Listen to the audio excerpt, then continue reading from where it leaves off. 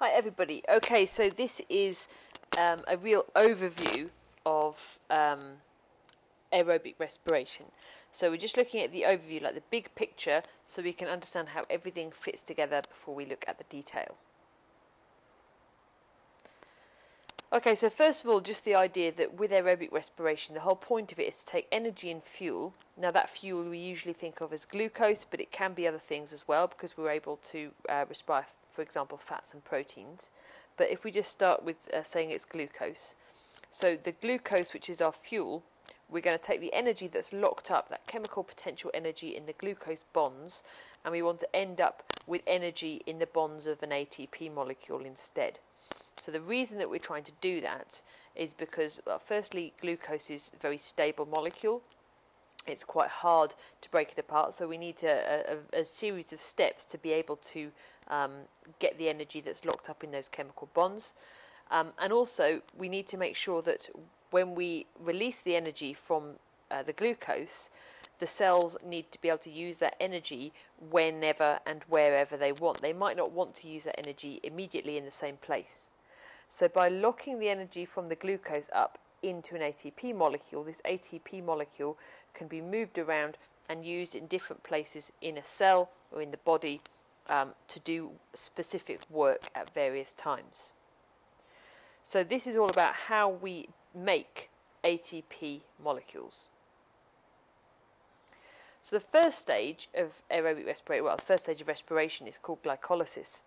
And glycolysis takes a glucose molecule and turns it into something called pyruvate. When this happens, reduced NAD and a small amount of ATP are produced. Now the pyruvate is produced in the cytoplasm. But then, once it's made, so glycolysis happens in the cytoplasm, and that pyruvate then moves into the mitochondrial matrix, which is where the link reaction happens. The link reaction ends up with something called acetyl coenzyme A, and the acetyl coenzyme A is then the first thing that is the first part of the Krebs cycle. The link reaction produces also some reduced NAD. The Krebs cycle also produces reduced NAD and reduced FAD and some ATP, but again only a very small amount. Okay, so we've had these three stages of respiration so far. We've had glycolysis taking place in the cytoplasm, then the link reaction and the Krebs cycle taking place in the matrix of the mitochondria. The most important thing from all of these is that we now have reduced hydrogen carriers. So they have all now got hydrogen, and they can take that hydrogen to the electron transport chain. The electron transport chain is a series of protein complexes, and as you can see, it's found on this membrane. This is the inner mitochondrial membrane.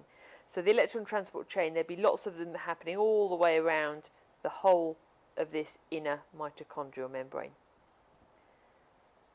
So our reduced hydrogen carriers get transported to the electron transport chain, and they donate their hydrogen in the electron transport chain.